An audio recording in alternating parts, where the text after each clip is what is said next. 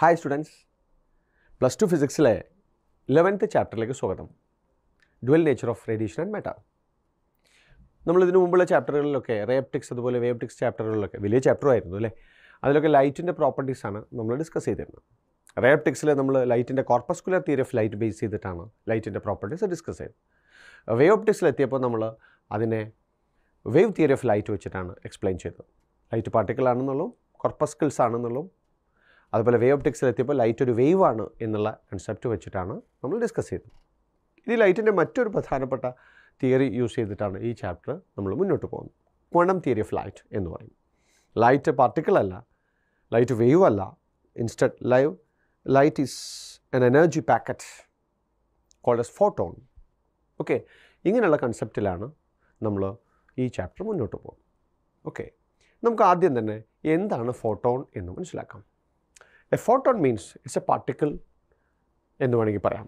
മാസുള്ള particle എന്ന അർത്ഥത്തിലല്ല, നമ്മൾ സാധാരണ പറയുന്ന മാസുള്ള പാർട്ടിക്കിളിൻ്റെ പോലെയല്ല, വ്യത്യാസം നമുക്ക് മനസ്സിലാക്കാം. നോക്കൂ, ഇങ്ങനെ നമുക്ക് മനസ്സിലാക്കാം ഒരു ഫോട്ടോണിനെ.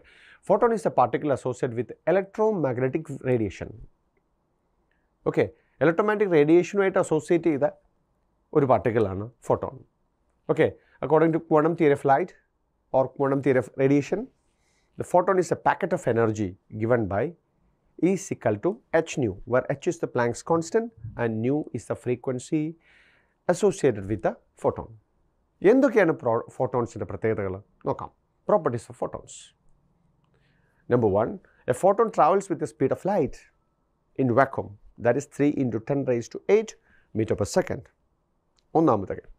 രണ്ടാമത്തെ കാര്യം, A photon has zero rest mass എന്ന് പറഞ്ഞാൽ ഫോട്ടോൺ റെസ്റ്റ് ഇരിക്കില്ല എന്നാണ് അർത്ഥം.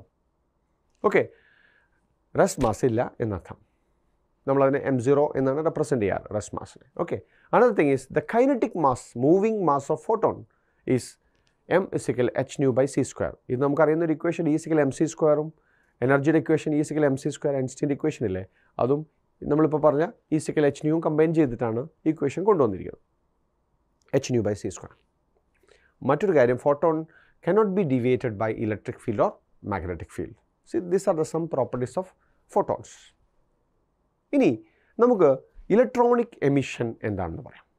ഇലക്ട്രോണിക് എമിഷൻ എന്ന് പറഞ്ഞാൽ ഒരു ഇലക്ട്രോണിന് മെറ്റൽ സർഫസിൽ റാൻഡമായിട്ട് മൂവ് ചെയ്യുന്ന ഫ്രീ ഇലക്ട്രോൺസിന് ഒരു സഫീഷ്യൻറ്റ് എനർജി കിട്ടിക്കഴിഞ്ഞാൽ ആ മെറ്റൽ സർഫസിലുള്ള പൊട്ടൻഷ്യൽ എനർജി, അട്രാക്റ്റീവ് എനർജിയേക്കാളും ആ മെറ്റൽ സർഫസിന് അതിനെ ആ ഇലക്ട്രോൺസിനെ ആ സർഫസിൽ തന്നെ പിടിച്ചു നിർത്തുന്ന എനർജിയേക്കാളും, അത് നമ്മൾ പറയുക വർക്ക് ഫംഗ്ഷൻ എന്നാണ്, അതിനേക്കാൾ കൂടുതൽ എനർജി ഇലക്ട്രോൺസ് മറ്റൊരു രീതിയിൽ അക്വയർ ചെയ്താൽ അവർ ആ മെറ്റൽ സർഫസിൽ നിന്ന് പുറത്തേക്ക് വരും, എസ്കേപ്പ് ചെയ്യും.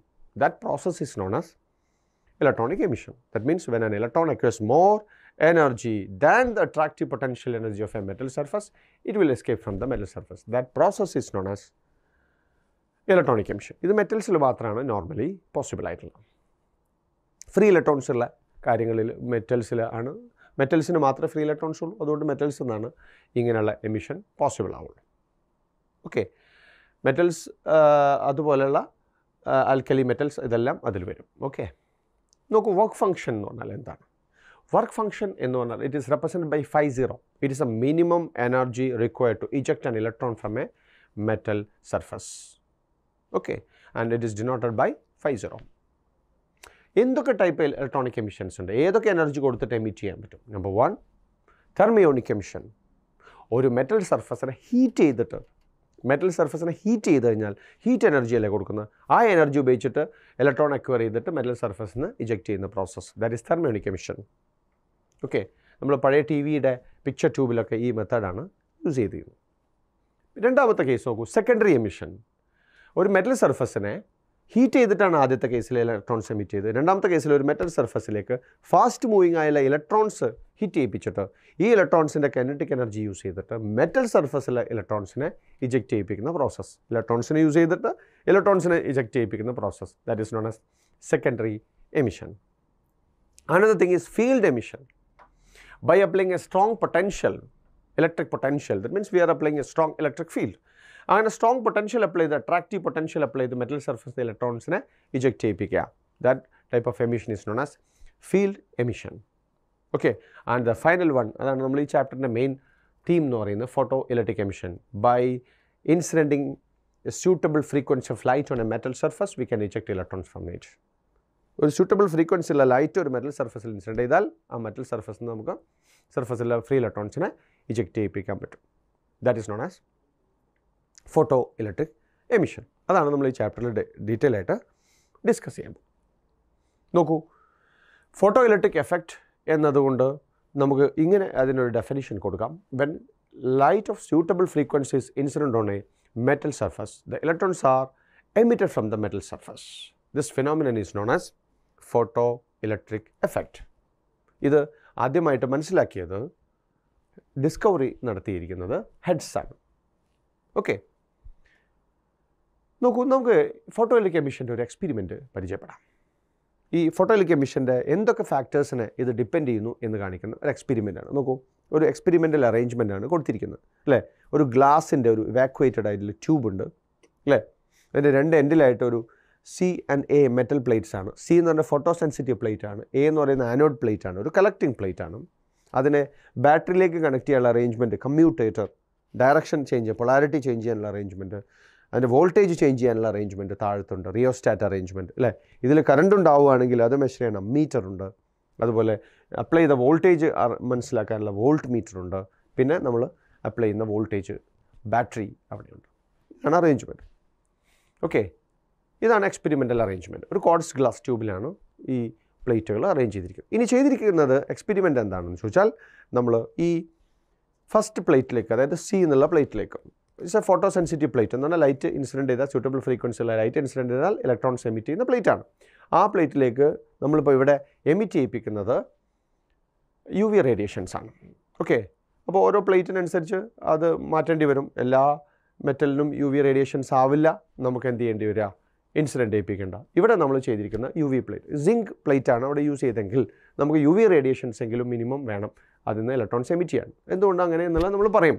ഓക്കെ, എനിവേ, അങ്ങനെ യു വി റേഡിയേഷൻസ് സി പ്ലേറ്റിലേക്ക്, എമിറ്റിംഗ് പ്ലേറ്റിലേക്ക് ഇൻസിഡൻറ്റ് ചെയ്യിപ്പിച്ചാൽ എന്താ സംഭവിക്കുക, ഈ പ്ലേറ്റിൽ നിന്ന് ഇലക്ട്രോൺസ് ഇജക്റ്റ് ചെയ്യും. ഇതാ കണ്ടില്ലേ ഇലക്ട്രോൺസ്. ആ ഇലക്ട്രോൺസിനെ ആര് കളക്ട് ചെയ്യും, ആനോഡ് പ്ലേറ്റ്, അതായത് കളക്റ്റിംഗ് പ്ലേറ്റ് കളക്ട് ചെയ്യും. അപ്പോൾ ആ സർക്യൂട്ട് കംപ്ലീറ്റ് ആവും അല്ലേ. എന്ത് ചെയ്യണം എന്നുകൂടി ഓർക്കുക. ഇവിടെ നോർമലി നമ്മൾ ചെയ്യേണ്ടത് സി പ്ലേറ്റിന് നെഗറ്റീവ് പൊട്ടൻഷ്യലും എ പ്ലേറ്റിന് പോസിറ്റീവ് പൊട്ടൻഷ്യലും കൊടുക്കണം. എന്നാലേ സി പ്ലേറ്റിൽ നിന്ന് ഇലക്ട്രോൺസ് ഇജക്റ്റ് ചെയ്യുന്നത് എ പ്ലേറ്റിലേക്ക് എത്തുള്ളൂ, attract ചെയ്യപ്പെട്ടുള്ളൂ.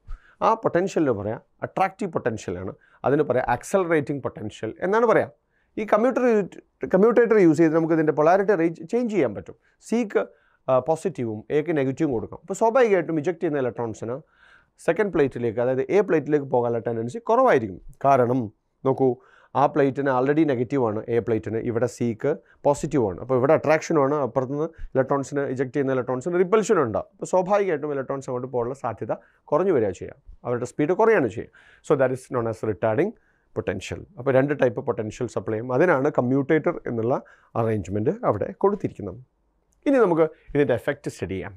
First of all, effect of intensity of light on photo current. ലൈറ്റിൻ്റെ ഇൻറ്റൻസിറ്റി വ്യത്യാസപ്പെടുത്താം, എമൗണ്ട് വ്യത്യാസപ്പെടുത്താം, വേറെ കാര്യങ്ങളൊക്കെ കോൺസ്റ്റൻ്റ് ആയിട്ട്. Keeping the frequency of light constant and accelerating potential constant. Keeping the frequency and accelerating potential constant, V R varying the intensity of beam. Okay, on photo sensitive plate. Okay, ഇപ്പോൾ സംഭവിക്കുന്ന എന്താണ് എന്ന് നോക്കൂ. ഈ ഗ്രാഫിൽ നിന്ന് നമുക്ക് മനസ്സിലാക്കാം. നോക്കൂ, എക്സ് ആക്സിലും വൈ ആക്സിലും കൊടുത്തിരിക്കുന്ന ക്വാണ്ടിറ്റീസ് എന്താണ്? എക്സിൽ ഇൻറ്റൻസിറ്റി ഓഫ് ലൈറ്റ്, വൈയിൽ ഈ ഇലക്ട്രോൺസ് ഇജക്റ്റ് ചെയ്യുമ്പോൾ ആ സർക്യൂട്ടിൽ അമ്മീറ്റർ മെഷർ ചെയ്യുന്ന കറണ്ടാണ് വൈ ആക്സിൽ കൊടുത്തിരിക്കുന്നത്. എന്താണ് ഈ ഗ്രാഫിൻ്റെ പ്രത്യേകത നോക്കൂ. സ്ട്രൈറ്റ് ലൈനാണ്, സ്റ്റാർട്ടിങ് ഫ്രം 0. ലൈറ്റ് വന്നാലേ ഫോട്ടോ ഇലക്ട്രിക് എമിഷൻ നടക്കുള്ളൂ. ഒന്ന്, കാരണം ലൈറ്റ് ഇല്ലെങ്കിൽ, photo electric light വരുന്നില്ലെങ്കിൽ, intensity of light 0 ആണെങ്കിൽ ഫോട്ടോ കറണ്ടും 0 ആണ്. ഇനി ഇൻറ്റൻസിറ്റി ഇങ്ങനെ കൂടുന്നതിനനുസരിച്ച്, ലൈറ്റിൻ്റെ എമൗണ്ട് ഇങ്ങനെ ഇൻക്രീസ് ചെയ്യുന്നതിനനുസരിച്ച് ഗ്രാഫ് നോക്കൂ, ഇൻക്രീസിംഗ് ആണ്, ഡയറക്ട്ലി പ്രൊപ്പോർഷനാണ്. അപ്പോൾ ഈ ഗ്രാഫിൽ നിന്ന് നമുക്ക് ഇൻഫർ ചെയ്യാനുള്ളത് ഇൻറ്റൻസിറ്റി ഓഫ് ലൈറ്റും ഫോട്ടോ കറണ്ടും ഡയറക്ട്ലി പ്രൊപ്പോർഷനാണ്. അപ്പോൾ നമുക്കുള്ള കൺക്ലൂഷൻ ഇതാണ്, intensity of light, photo current is directly proportional to intensity of light. Okay, ഇനി രണ്ടാമത്തെ ഫാക്ടർ എന്താണെന്ന് നോക്കാം. Effect of potential on photo current. ഈ ഇൻറ്റൻസിറ്റി കോൺസ്റ്റൻ്റ് ആക്കി, ഫ്രീക്വൻസി കോൺസ്റ്റൻ്റ് ആക്കി, നമ്മൾ അവിടെയുള്ള പൊട്ടൻഷ്യൽ, ആക്സലറേറ്റിംഗ് പൊട്ടൻഷ്യൽ, അതുപോലെ റിട്ടാർഡിംഗ് പൊട്ടൻഷ്യൽ രണ്ടും അപ്ലൈ ചെയ്ത് അത് ഇൻക്രീസ് ചെയ്യുമ്പോഴൊക്കെ എന്താണ് വ്യത്യാസം എന്നാണ് ഇനി ഈ അടുത്ത ഗ്രാഫിലൂടെ നമ്മൾ പറയാൻ പോകുന്നു. നോക്കൂ, ഈ ഗ്രാഫിന് നമുക്ക് ആദ്യം എക്സ്പ്ലെയിൻ ചെയ്യണം. ഈ 3 ഇൻറ്റൻസിറ്റിയിൽ എക്സ്പെരിമെൻറ്റ് ചെയ്തിരിക്കുക. അതിലൊരു ഗ്രാഫ് ആദ്യം പറയാം. നോക്കൂ, ഫസ്റ്റ് ഇൻറ്റൻസിറ്റിയുടെ ഗ്രാഫ് പറയാം, I1 ഇൻറ്റൻസിറ്റിയുള്ള കേസ് പറയാം. ഓക്കെ, എന്നിട്ട് ആ 3 ഗ്രാഫുകളും തമ്മിലുള്ള കമ്പാരിസൺ നമുക്ക് ചെയ്യാൻ പറ്റും. നോക്കൂ, ഇവിടെ ഗ്രാഫിൽ ചെയ്തിരിക്കുന്നത് എക്സ് ആക്സിസിൽ കൊടുത്തിരിക്കുന്ന accelerating പൊട്ടൻഷ്യലാണ്, positive X axle, negative X axle കൊടുത്തിരിക്കുന്ന റിട്ടാർഡിംഗ് പൊട്ടൻഷ്യൽ. ഞാൻ നേരത്തെ പറഞ്ഞില്ലേ, കമ്മ്യൂട്ടേറ്ററിൻ്റെ അറേഞ്ച്മെൻറ്റ് യൂസ് ചെയ്തിട്ട് നമുക്ക് എന്ത് ചെയ്യാം, എമിറ്റിംഗ് പ്ലേറ്റിന് പോസിറ്റീവും കളക്റ്റിംഗ് പ്ലേറ്റിന് നെഗറ്റീവും കൊടുക്കുക. That is known as retarding potential. അതേസമയം എമിറ്റിംഗ് പ്ലേറ്റിന് നെഗറ്റീവും കളക്റ്റിംഗ് പ്ലേറ്റിന് പോസിറ്റീവും കൊടുക്കുക. അപ്പോൾ ഇലക്ട്രോൺസിന് അട്രാക്ഷൻ ഉണ്ട്. അതിനാണ് ആക്സലേറ്റിംഗ് പൊട്ടൻഷ്യൽ. ഈ പൊട്ടൻഷ്യൽ വാരി ചെയ്യിപ്പിക്കുകയും ചെയ്യാം റിയോസ്റ്റാറ്റ് യൂസ് ചെയ്തിട്ട്. അതുകൊണ്ടാണ് അത് എക്സിലും മറ്റത് -എക്സിലും കൊടുത്തിരിക്കുന്നത്. ഇനി വൈ ആക്സിസിൽ എന്താ കൊടുത്തിരിക്കുന്നത് നോക്കൂ, ഫോട്ടോ ഇലക്ട്രിക് കറണ്ട് നേരത്തുള്ള പോലെ. ഇപ്പോൾ നമ്മൾ ചെയ്യാൻ പോകുന്നത്, നമ്മൾ keeping the frequency and intensity of light constant. Intensity of light I1 എടുത്തു, ഫ്രീക്വൻസി വരുന്ന ലൈറ്റ് UV തന്നെയാണ്, അതിൻ്റെ ഫ്രീക്വൻസി മാറ്റിയിട്ടില്ല, ഒരു ഫിക്സഡ് ഫ്രീക്വൻസിയിൽ UV റേഡിയേഷനാണ് വരുന്നത്. ഇനി നമ്മൾ ആദ്യം ആക്സലേറ്റിംഗ് പൊട്ടൻഷ്യൽ വാരി ചെയ്തു. The ആക്സലേറ്റിംഗ് potential is varied with the resulting photo current is measured. അപ്പോൾ കിട്ടുന്ന പ്രത്യേകതയാണ് ആക്സലേറ്റിംഗ് പൊട്ടൻഷ്യൽ ഇങ്ങനെ വാരി ചെയ്യിപ്പിച്ചപ്പോൾ ഒരു പർട്ടിക്കുലർ ആക്സലേറ്റിംഗ് പൊട്ടൻഷ്യൽ എത്തിയപ്പോഴേ ഫോട്ടോ കറണ്ട് ഉള്ളൂ, അല്ലേ? കണ്ടില്ലേ, വൈ ആക്സിൽ ഒരു പർട്ടിക്കുലർ പോയിന്റ് നിന്നാണ് ഗ്രാഫ് സ്റ്റാർട്ട് ചെയ്യുന്നത്. ഇനി ആക്സലേറ്റിംഗ് പൊട്ടൻഷ്യൽ ഇൻക്രീസ് ചെയ്യുന്നതനുസരിച്ച് ഫോട്ടോ കറണ്ട് കൂടി, പിന്നെ കുറച്ച് കഴിയുമ്പോൾ ആ ഗ്രാഫ് നോക്കൂ സ്റ്റഡിയാണ്. കണ്ടില്ലേ, I1 ഇൻറ്റൻസിറ്റിയുള്ള ഗ്രാഫിന് സ്റ്റഡിയാണ്, സ്ട്രൈറ്റ് ലൈനാണ്, അല്ലേ? ദാറ്റ് മീൻസ് ഒരു പർട്ടിക്കുലർ ഇൻറ്റൻസിറ്റി കോൺസ്റ്റൻ്റ് ആക്കി നിർത്തി, പർട്ടിക്കുലർ ഫ്രീക്വൻസിയാണ്, പർട്ടിക്കുലർ ഇൻറ്റൻസിറ്റിയാണ്, മാറ്റുന്നില്ല. ഫോട്ടോ കറണ്ടിൻ്റെ എമൗണ്ട് ഒരു പർട്ടിക്കുലർ ലിമിറ്റ് ആക്സലേറ്റിംഗ് പൊട്ടൻഷ്യൽ കഴിഞ്ഞാൽ മാറുന്നില്ല എന്നർത്ഥം. സിമ്പിൾ റീസൺ, ഇജക്റ്റ് ചെയ്യുന്ന ഫോട്ടോ ഇലക്ട്രോൺസിൻ്റെ എണ്ണം ഫിക്സഡ് ആണ്. ഇനി ആക്സലേറ്റിംഗ് പൊട്ടൻഷ്യൽ കൂടുമ്പോൾ എന്താ സംഭവിക്കുന്നത്, ഇലക്ട്രോൺസ് ഇജക്റ്റ് ചെയ്യുന്നതൊക്കെ കളക്റ്റിംഗ് പ്ലേറ്റിൽ എത്താനുള്ള സാധ്യത കൂടി വരാണ്. ഒരു പർട്ടിക്കുലർ ആക്സലേറ്റിംഗ് പൊട്ടൻഷ്യൽ എത്തിക്കഴിഞ്ഞാൽ ഇജക്റ്റ് ചെയ്യുന്ന എല്ലാ ഇലക്ട്രോൺസും കളക്റ്റിംഗ് പ്ലേറ്റിൽ എത്താൻ തുടങ്ങും. അപ്പോൾ പിന്നെ എല്ലാവരും എത്താൻ തുടങ്ങിയാൽ ആ കറണ്ടാണ് മാക്സിമം. ഇനി ഫർദർ നമ്പർ ഓഫ് ഇലക്ട്രോൺസ് ഉണ്ടാവുന്നില്ല ഇൻറ്റൻസിറ്റി കോൺസ്റ്റൻ്റ് ആയതുകൊണ്ട്. അപ്പോൾ സ്വാഭാവികമായിട്ടും ഫോട്ടോ കറണ്ട് എന്തായിരിക്കും, കോൺസ്റ്റൻ്റ്. ഈ കറണ്ടിനാണ് നമ്മൾ സാച്ചുറേഷൻ കറണ്ട് എന്ന് പറയും. ഈ ഹൈറ്റിനാണ് സാച്ചുറേഷൻ കറണ്ട് എന്ന് പറയാം. ഓക്കെ, ഇനി നമ്മൾ ചെയ്യാൻ പോകുന്നത്, V apply negative potential to the collecting plate. Okay, collecting പ്ലേറ്റിന് നമ്മൾ നെഗറ്റീവ് പൊട്ടൻഷ്യൽ കൊടുക്കുക, എ എന്നുള്ള പ്ലേറ്റിന് നെഗറ്റീവ് കൊടുക്കുക. അപ്പോൾ റിട്ടാർഡിംഗ് ആണ്. എന്നിട്ട് ആ പൊട്ടൻഷ്യൽ ഇൻക്രീസ് ചെയ്യുക. അപ്പോൾ ഉള്ള ഫോട്ടോ കറണ്ട് മെഷർ ചെയ്തു. അപ്പോൾ കിട്ടിയ റിസൾട്ടാണ് നെഗറ്റീവ് എക്സ് ആക്സിസിൻ്റെ വെച്ചിട്ട് കൊടുത്തിരിക്കുന്നത്. എന്താ സംഭവിക്കുന്നത്, as we increase the negative potential or negative potential of A collecting plate, that means retarding potential increase ചെയ്യുമ്പോൾ എന്താ സംഭവിക്കുന്നത് നോക്കൂ, ഫോട്ടോ കറണ്ട് കുറഞ്ഞു വരുന്നു. അങ്ങനെ ഒരു പർട്ടിക്കുലർ പൊട്ടൻഷ്യൽ എത്തിയപ്പോൾ നമ്മൾ V0 എന്ന് കൊടുത്തിട്ടുണ്ട്, അല്ലേ? ആ പൊട്ടൻഷ്യൽ എത്തുമ്പോൾ എന്താ സംഭവിക്കുന്നത് നോക്കൂ, ഫോട്ടോ കറണ്ട് 0 ആവുന്നു. ലൈറ്റ് ഇപ്പോഴും ഇൻസിഡൻറ്റ് ചെയ്യുന്നുണ്ട്, അല്ലേ? ആ മെറ്റൽ സർഫസിൽ ഒരു ഇൻറ്റൻസിറ്റി ഉള്ള ഒരു പർട്ടിക്കുലർ ഇൻറ്റൻസിറ്റിയിൽ പർട്ടിക്കുലർ ഫ്രീക്വൻസിയിലെ ലൈറ്റ് ഇൻസിഡൻറ്റ് ചെയ്യുന്നുണ്ട്. എന്നിട്ടും അതിലെന്തില്ല, ഫോട്ടോ കറണ്ട് ഇല്ല. അപ്പോൾ that potential V0 is known as stopping potential. അതാണ് അവിടെ കൊടുത്തിരിക്കുന്നത്. ഇനി നമ്മൾ എക്സ്പെരിമെൻറ്റ് റിപ്പീറ്റ് ചെയ്യണം. എങ്ങനെ, ഡിഫറൻറ്റ് കുറച്ചുകൂടി കൂടുതൽ ഇൻറ്റൻസിറ്റികൾ ഉപയോഗിച്ചു, ദാറ്റ് ഇസ് I2. അതിനേക്കാൾ കുറച്ചുകൂടി ഇൻറ്റൻസിറ്റികൾ ഉപയോഗിച്ചു I3. സെയിം ഫ്രീക്വൻസി മാറ്റിയില്ല, ഇൻറ്റൻസിറ്റി മാത്രം കൂട്ടി. എന്താ കിട്ടിയിരിക്കുന്ന പ്രത്യേകത നോക്കൂ, എന്താ കിട്ടിയിരിക്കും, I3 is greater than that of I2 is that of I1. Condition അതാണ്. ഏറ്റവും ഇൻറ്റൻസിറ്റി കൂടുതലായപ്പോൾ സാച്ചുറേഷൻ കറണ്ട് കൂടി, അല്ലേ? എന്ന് വെച്ചിട്ട് സ്റ്റോപ്പിംഗ് പൊട്ടൻഷ്യൽ മാറ്റമില്ല. സാച്ചുറേഷൻ കറണ്ട് കൂടാൻ കാരണം ഇൻറ്റൻസിറ്റി കൂടുമ്പോൾ നമ്പർ ഓഫ് ഫോട്ടോൺസ് വരുന്നത് കൂടും. അപ്പോൾ ഇജക്റ്റ് ചെയ്യുന്ന ഇലക്ട്രോൺസിൻ്റെ എണ്ണവും കൂടുന്നുണ്ട്, അല്ലേ? പക്ഷേ ഫോട്ടോ കറണ്ട് മാറ്റമുണ്ടെങ്കിലും സ്റ്റോപ്പിംഗ് പൊട്ടൻഷ്യൽ എന്ത് തന്നെയാണ്, സെയിം ആണ് കിട്ടിയിരിക്കുന്നത്. ഇതാണ് ഏറ്റവും പ്രധാനപ്പെട്ട റിസൾട്ട്. ഓക്കെ, നമ്മൾ ഇതിനൊക്കെ കൺക്ലൂഡ് ചെയ്ത അവസാനം പറയും. ഇപ്പോൾ ഈ 3 ഗ്രാഫുകളൊന്ന് ശ്രദ്ധിച്ചേക്കാം. ഓക്കെ, അപ്പോൾ ഇൻറ്റൻസിറ്റി മാറിയാൽ സാച്ചുറേഷൻ കറണ്ട് മാറുന്നുണ്ട് എന്നത് ഉറപ്പാണ്. അതേസമയം ഇൻറ്റൻസിറ്റി മാറിയാൽ എന്ത് മാറുന്നില്ല, സ്റ്റോപ്പിംഗ് പൊട്ടൻഷ്യൽ ചേഞ്ച് ചെയ്യുന്നില്ല. ഓക്കെ, ഇതാണ് വളരെ പ്രധാനപ്പെട്ട ഒരു കാര്യം. ഓക്കെ, ഇനി നോക്കൂ, expression for stopping potential V0 എന്നുള്ള പൊട്ടൻഷ്യൽ എപ്പോഴാണ് കിട്ടുക, നമുക്ക് വളരെ സിമ്പിളായിട്ട് ആലോചിച്ച് നോക്കാം. ഈ സ്റ്റോപ്പിംഗ് പൊട്ടൻഷ്യലിൽ നിന്നുള്ള റിട്ടാർഡിംഗ് പൊട്ടൻഷ്യൽ അപ്ലൈ ചെയ്ത് കഴിഞ്ഞാൽ പിന്നെ ഫോട്ടോയിലേക്ക് എമിഷൻ നടക്കുന്നില്ല. കാരണം ആ എമിറ്റ് ചെയ്യുന്ന മെറ്റൽ പ്ലേറ്റിന് അത്രയും ഇലക്ട്രോൺസിനെ അട്രാക്ട് ചെയ്യാനും കഴിയും, കളക്ട് ചെയ്യാൻ പോകുന്ന പ്ലേറ്റിന് അത്രയും റിപ്പൽഷനും ഉണ്ട്. അവിടെയുള്ള ഫീൽഡ് അങ്ങനെയാണ്, അല്ലേ? റിട്ടാർഡിംഗ് ആണ്. അവിടുന്ന് റിപ്പൽഷനും ഇവിടുന്ന് അട്രാക്ഷനുമാണ്. അപ്പോൾ ഇജക്റ്റ് ചെയ്യില്ല. ലൈറ്റ് വന്ന് ഇൻസിഡൻറ്റ് ചെയ്തിട്ടും ഇലക്ട്രോൺസ് എന്ത് ചെയ്യില്ല, ഇജക്റ്റ് ചെയ്യുന്നില്ല എന്നുള്ള കണ്ടീഷനാണ് വരുന്നത്. അങ്ങനെ വരുമ്പോൾ നോക്കൂ, എന്താണ് ഇതെന്ന് നമുക്ക് മനസ്സിലാക്കാൻ പറ്റുക, ഏറ്റവും ഫാസ്റ്റായിട്ട് മൂവ് ചെയ്യാൻ സാധ്യതയുള്ള ഇലക്ട്രോണിനെയും പിടിച്ചു നിർത്തിയിരിക്കുകയാണ് മെറ്റൽ സർഫസ്, അല്ലേ? So work done to stop the highest speed electron. ഏറ്റവും ഫാസ്റ്റായിട്ട് മൂവ് ചെയ്യുന്ന ഇലക്ട്രോണിനെ പിടിച്ചു നിർത്താൻ ആവശ്യമായിട്ടുള്ള വർക്കാണ് ആക്ച്വലി നമുക്ക് കണ്ടുപിടിക്കാം. ദാറ്റ് മീൻസ് നമ്മൾ ഇലക്ട്രോസ്റ്റാറ്റിക്സിൽ പഠിച്ചാണ് work is equal QV, Q into V, charge into potential difference അല്ലേ. So QV, the work done to stop A charge, QV. ഇവിടെ സ്റ്റോപ്പിംഗ് പൊട്ടൻഷ്യലാണ് അപ്ലൈ ചെയ്തിരിക്കുന്നത്. അപ്പോൾ Q into V0 എന്ന് കൊടുക്കാം അല്ലേ. ആ V0യിൽ V0 എന്ന് പറഞ്ഞാൽ സ്റ്റോപ്പിംഗ് പൊട്ടൻഷ്യൽ, Q എന്ന് പറഞ്ഞാൽ ഇവിടെ ഇലക്ട്രോണിനെയാണ് സ്റ്റോപ്പ് ചെയ്യുന്നത്. അപ്പോൾ ഇലക്ട്രോണിൻ്റെ ചാർജ് EV0 എന്ന് വരും അല്ലേ. അപ്പോൾ EV0 എന്നുള്ള വർക്ക് എന്തിനാണ് യൂസ് ചെയ്ത്? ഏറ്റവും ഫാസ്റ്റായിട്ട് മൂവ് ചെയ്യുന്ന ഇലക്ട്രോണിനെ സ്റ്റോപ്പ് ചെയ്യാനുള്ള വർക്കാണ്. അപ്പോൾ അതിനേക്കാൾ കുറഞ്ഞ സ്പീഡിൽ എല്ലാ ഇലക്ട്രോൺസും സ്റ്റോപ്പ് ചെയ്തിട്ടുണ്ടാവുമല്ലോ. അതുകൊണ്ട് KE max, okay, is equal to half mv max square, and that will be is equal to EV0. So half mv max square is equal to EV0. ഇതെന്നാണ് നമ്മൾ സ്റ്റോപ്പിംഗ് പൊട്ടൻഷ്യലും മാക്സിമം സ്പീഡിൽ മൂവ് ചെയ്യുന്ന ഇലക്ട്രോണിൻ്റെ kinetic എനർജിയും തമ്മിലുള്ള relation മനസ്സിലാക്കുന്നത്. Okay, ഇനി നമ്മൾ മറ്റൊരു എഫക്റ്റ് കൂടി ഈ എക്സ്പെരിമെൻറ്റിൽ ഡിസ്കസ് ചെയ്യാം. Effect of frequency of incident radiation on stopping potential. Stopping potential intensity മാറ്റിയിട്ട് മാറുന്നില്ല. ഇനി വേറെ എന്തെങ്കിലും പ്രത്യേകത ഉണ്ടോ? ഫ്രീക്വൻസി മാറ്റി നോക്കുക, ഡിഫറെൻറ്റ് ഫ്രീക്വൻസിയിലെ ലൈറ്റ് ഇൻസിഡൻറ്റ് ചെയ്യിപ്പിക്കാം. അപ്പോൾ എന്താ സംഭവിക്കുന്നത് നോക്കാം. അതാണ് നമുക്ക് അടുത്ത് effect of frequency of incident radiation on stopping potential. നോക്കൂ, അപ്പോൾ കിട്ടുന്ന ഗ്രാഫാണ്. 3 ഡിഫറെൻറ്റ് ഫ്രീക്വൻസി ഉപയോഗിച്ചപ്പോഴുള്ള ഗ്രാഫാണ്. ഒരേ intensity, keeping the intensity constant. Okay, the accelerating potentials R varied. Okay, retarding പൊട്ടൻഷ്യലും വാരി ചെയ്ത് ഫോട്ടോ കറണ്ട് ഈസ് മെഷേർഡ്. അപ്പോൾ ആദ്യം എന്ത് ചെയ്തു? ആക്സിലറേറ്റിംഗ് പൊട്ടൻഷ്യൽ വാരി ചെയ്തു, ഫോട്ടോ കറണ്ട് മെഷർ ചെയ്തു. റിട്ടാർഡിംഗ് പൊട്ടൻഷ്യൽ വാരി ചെയ്യിപ്പിച്ചു, ഫോട്ടോ കറണ്ട് മെഷർ ചെയ്തു. ഫ്രീക്വൻസി മാറ്റിയിട്ട് ഇൻറ്റൻസിറ്റി എപ്പോഴും പഴയ ഇൻറ്റൻസിറ്റിയുള്ള ലൈറ്റ് തന്നെ, പക്ഷേ ഫ്രീക്വൻസി ഡിഫറൻ്റ് ആയിട്ടുള്ള ലൈറ്റ് ഉപയോഗിച്ചു. അങ്ങനെ 3 ഡിഫറെൻറ്റ് ഫ്രീക്വൻസിയിൽ new1, new2, new3 ഫ്രീക്വൻസിയിൽ ഉപയോഗിച്ചു. ഇൻറ്റൻസിറ്റി 3ലും സെയിം ആണ്. അപ്പോൾ കിട്ടിയിരിക്കുന്ന റിസൾട്ട് 3ന് ഇൻറ്റൻസിറ്റി സെയിം ആയതുകൊണ്ട് 3ൻ്റെ സാച്ചുറേഷൻ കറണ്ട് സെയിം ആയിട്ട് കിട്ടി.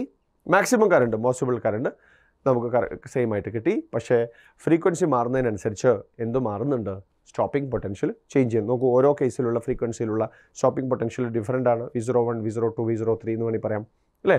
3 ഡിഫറെൻറ്റ് സ്റ്റോപ്പിംഗ് പൊട്ടൻഷ്യലാണ് കിട്ടുന്നത്. High ഫ്രീക്വൻസിയാണ് new3. അതിൻ്റെ കേസിൽ അല്ലേ, ഹൈ ഫ്രീക്വൻസി ഉള്ള കേസിൽ സ്വാഭാവികമായിട്ടും എന്ത് സംഭവിക്കുന്നുണ്ട്? സ്റ്റോപ്പിംഗ് പൊട്ടൻഷ്യലും കൂടി. നെഗറ്റീവാണ്, നമ്മളതിൻ്റെ മാഗ്നിറ്റ്യൂഡ് വെച്ചാണ് പറയുന്നത്, കൂടി അല്ലേ. ലോ ഫ്രീക്വൻസിയുള്ളതിന് സ്റ്റോപ്പിംഗ് പൊട്ടൻഷ്യൽ കുറവാണ്. That means frequency increase ചെയ്യുന്നതിനനുസരിച്ച് stopping പൊട്ടൻഷ്യലും increase ചെയ്യുന്നു. വളരെ സിമ്പിൾ കാര്യമാണ്. കാരണം ഫ്രീക്വൻസി കൂടുമ്പോൾ ഇജക്റ്റ് ചെയ്യുന്ന ഇലക്ട്രോൺസിൻ്റെ കൈനറ്റിക് എനർജി കൂടുന്നുണ്ട്. അതെങ്ങനെയാണ് നമ്മൾ എക്സ്പ്ലെയിൻ ചെയ്യും. കൈനറ്റിക് എനർജി കൂടുമ്പോൾ സ്റ്റോപ്പ് ചെയ്യാൻ ചെയ്യേണ്ട വർക്ക് കൂടുതലായിരിക്കും. അപ്പോൾ സ്റ്റോപ്പിംഗ് പൊട്ടൻഷ്യലും സ്വാഭാവികമായിട്ടും കൂടുതലായിരിക്കും. ഇതാണ് കിട്ടിയ റിസൾട്ട്. ഇനി മറ്റൊരു ഗ്രാഫ് കൂടി നോക്കൂ. കണ്ടില്ലേ, ഒരു ഗ്രാഫ് കൂടി. ആ ഗ്രാഫിൽ കൊടുത്തിരിക്കുന്ന ഫ്രീക്വൻസി ഓഫ് ലൈറ്റ് എക്സലും പിന്നെ സ്റ്റോപ്പിംഗ് പൊട്ടൻഷ്യൽ Y ആക്സിസിലും കൊടുത്തിരിക്കുന്നു. ഈ ഗ്രാഫ് വളരെ പ്രധാനപ്പെട്ടാണ്. ഈ ഗ്രാഫ് ഉപയോഗിച്ചിട്ടാണ് ഐൻസ്റ്റീൻ ഫോട്ടോലിക് എമിഷൻ എക്സ്പ്ലെയിൻ ചെയ്തത്. അത് നമ്മൾ ഇനി പഠിക്കാൻ പോവാണ്.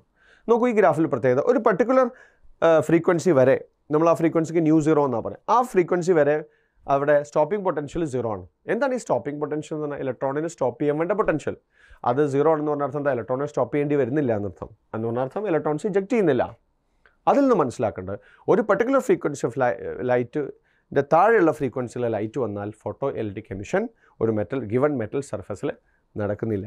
ഒരു പർട്ടിക്കുലർ ഫ്രീക്വൻസി മുതലാണ് ഫോട്ടോ ഇലക്ട്രിക് എമിഷൻ സ്റ്റാർട്ട് ചെയ്യുന്നത്. ഇനി ആസ് ഫ്രീക്വൻസി ഇൻക്രീസസ് നമുക്ക് കൊടുക്കേണ്ടി വരുന്ന സ്റ്റോപ്പിംഗ് പൊട്ടൻഷ്യലും എന്താണ്? കൂടുതലാണ്. ഫാസ്റ്റായിട്ട് മൂവ് ചെയ്യുന്ന ഇലക്ട്രോൺസിനെ സ്റ്റോപ്പ് ചെയ്യണമെങ്കിൽ high work is to be done. ഇതാണ് കൺസെപ്റ്റ്. അപ്പോൾ ഫ്രീക്വൻസി കൂടുന്നതിനനുസരിച്ച് നമുക്ക് കൊടുക്കേണ്ടി വരുന്ന സ്റ്റോപ്പിംഗ് പൊട്ടൻഷ്യലും കൂടുതലാണ് എന്നാണ് കിട്ടുന്നത്. ഓക്കെ, ഇതാണ് നമുക്ക് ഇവിടെ വെച്ച് മനസ്സിലാക്കാൻ പറ്റുന്നു. ഇനി എക്സ്പെരിമെൻറ്റിനെല്ലാം കൂടി നമ്മളൊന്ന് കൺക്ലൂഡ് ചെയ്യണം. ഇപ്പോൾ കിട്ടിയ എക്സ്പെരിമെൻറ്റ്സിനെ ഒന്ന് കൺക്ലൂഡ് ചെയ്യണം. ശ്രദ്ധിച്ചോളൂ. അതിന് വേണമെങ്കിൽ നമുക്ക് ലോ ഓഫ് ഫോട്ടോലിക് എമിഷൻ എന്ന് പറയും. ഇതൊരു ലോ ആയിട്ട് മനസ്സിലാക്കാനുള്ളതല്ല.